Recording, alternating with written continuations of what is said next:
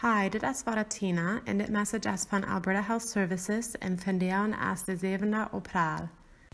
We zijn nu meest bij de helgedeel en Oosteren is algemeen zijn tijd waar we worden spazieren en opkomen met vrienden en familie.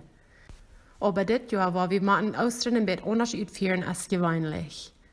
Alberta Health Services wil gaan we zullen deze dingen zijn nu te volgen, maar ook even de helgedeel.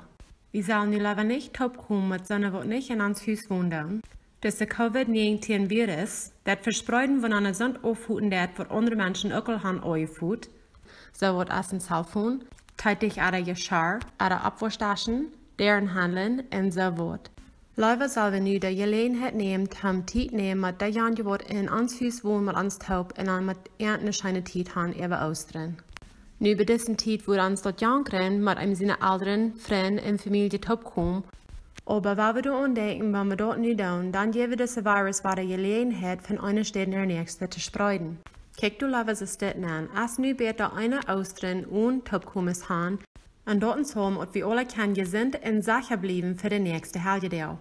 Sieg ne so eine Weg, dass jeder wegen kann mit Freunden und Geschwistern spazieren, so als über WhatsApp oder über ein Phone, so dass die nicht darüber persönlich taub sind. So steht dann Tavi de Wegen Austern uitführen in so einer Weise, dass wir andere Menschen de Wegen kann alle Sachen holen. Viele können dann nu Audios oder Videos ramschicken, dass ihr de Wegen kann kann.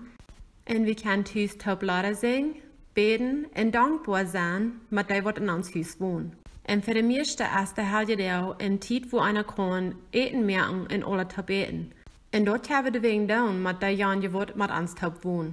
Nach einer Woche, wo wir das kann nicht ausführen für Austern, als Bälle Mühlen in Tischen, in der an unsere Deur oder in Fenstern abhängen, oder andere Menschen, die alle kann sein.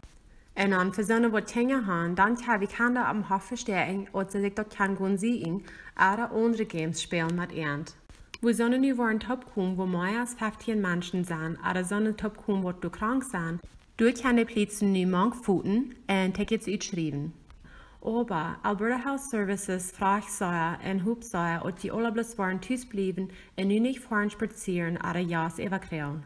So ist das dann kann wir alle Anspruch tun, dass das Virus nicht die Gelegenheit geben, zum Widersprechen und dann ist es vielleicht viel besser alle taub ever.